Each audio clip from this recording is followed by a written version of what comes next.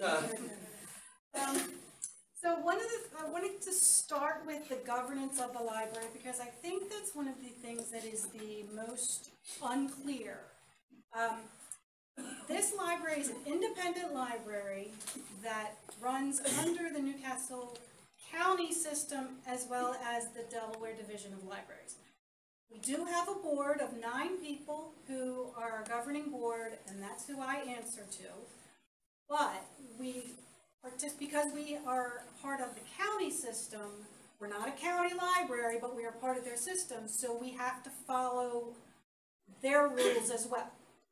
I do have a yearly contract that I have with them because they do provide more than 50% of my funding. And also we want to have a very seamless library experience no matter which library you go to. So we do everything as much as possible the same way as the county, but because we're independent, we can do things a little bit different if we so choose. We also are part of the state consortium, the Delaware Library Catalog Consortium, so we also have state policies and rules and regulations that we have to follow. And we get funding from the state. Then we also thank the trustees for all of the support they give us every year. I get grant from them, but they also, because they own the building, take care of my maintenance, and sometimes it's a little more expensive than expected, but it's something that as an independent library I would never be able to do without the support of the trustees. And as Tommy said, they own this building, so that is also very helpful to have that support. Our last supporting organization is the Newcastle Library Friends. Membership with the Friends is only $10 for an individual or $15 for a family. Matt Alexander is here as a representative from them, one of his many hats tonight, and they do have their table in the back if you are interested in becoming a member of the Friends. They do a lot of great fundraising. The things that they have done for the library is provided some AV equipment. They provide the walk-in collection that is the really high demand books that you can walk in and say, oh, I've been on hold for this book for 5 weeks, and now I can take it home and I don't have to wait anymore. So they provide that. They provide support for programming, and one of the newer projects that we just met about today is the garden in the back. The Friends are going to be looking at hiring somebody to do some renovation in there to make it a more usable space, as well as having some contracting for maintenance so that that garden also gets maintained. Some of the things we do at the library, obviously we loan books. So if you are interested in getting a library card if you don't have one, I have applications and you can fill one out, and probably by the time we finish, they're going to be closed upstairs, but you can bring the application back and get a card the next time you come into the library. That card gives you access to tons of online resources, anything in any public library in the whole state of Delaware. So if you're in Rehoboth and you're like, oh, I don't like the book I'm reading, and I want that 5 more days at the beach, go to the Rehoboth Library and get a book. Go to South Coastal and Bethany Beach and get a book. Your library card is good at all of those libraries. We also have tons of programs. Grabbing my calendar.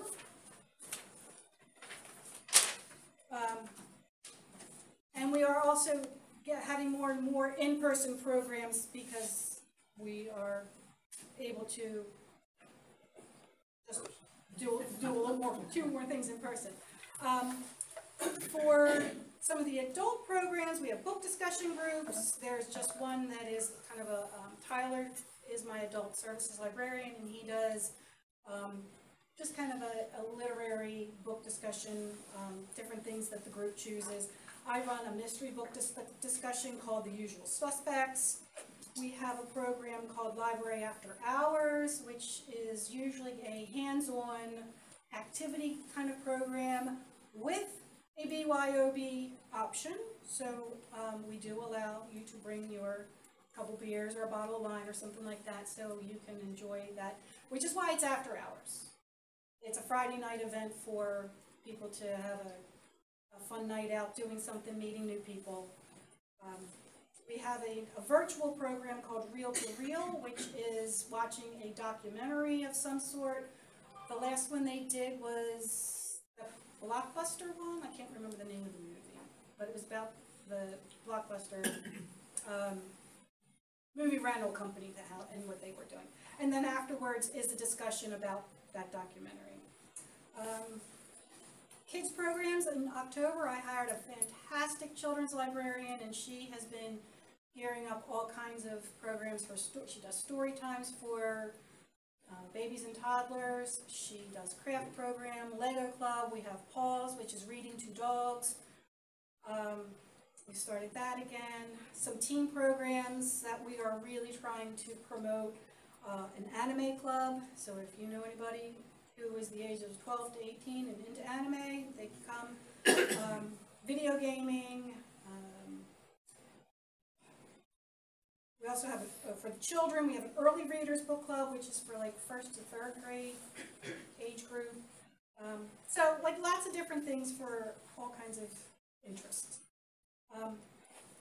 We also have, which you may have seen prior to COVID, a bike bookmobile. We are the only library in the state of Delaware that has this bike bookmobile. And we have taken it to the city events like a day in Old Newcastle, the concerts in the park, and so we have the bookmobile down there where people, if they happen to say, oh, I have my library books in the car, let me return them to you, they can do that. They can check out a few of the books that we might bring down if it's something that is of interest to them. And we haven't taken it out yet since COVID, but we're hoping to do it this summer. So look for that. One of the other services we have is using meeting rooms. We are still kind of gearing up for bigger meetings. This is one of the biggest meetings we've had in the building in 2 years. Use of this room is by reservation. Use of the classroom down the hall is by reservation, but we also have small study rooms that can be used. If you just walk in and say, I need a quiet place to do some work, we can do that. We also offer the conference room either by reservation for slightly larger groups or sometimes individuals will use that room. Some of the things we did when we had to shut down for COVID was almost immediately after those 2 months of total quarantine, we started curbside services so you could still get your books, check them out, we would bring them out to you. Newcastle County installed a more robust Wi-Fi signal than what we had for outside in the parking lot, and so people could sit in their cars and access our Wi-Fi. We did virtual programming, and that was really big. Lots of people participated. And in fact, we ended up with people from all over the world participating in some of our programs. Some of the upcoming things we have that we are planning, one is a tool library. So it's called a library of things, and it's getting to be kind of a big thing. Some of the other libraries have these library of things where they are lending out board games or video equipment, that kind of thing.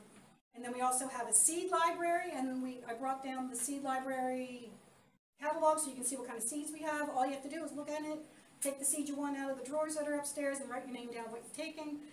And I already mentioned the garden renno.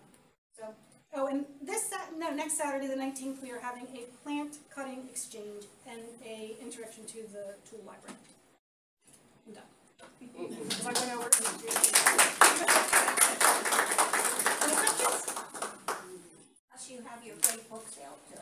Yes, we have. We're actually going to have this. The Friends will have 4 book sales this year. Yes. Separation Day.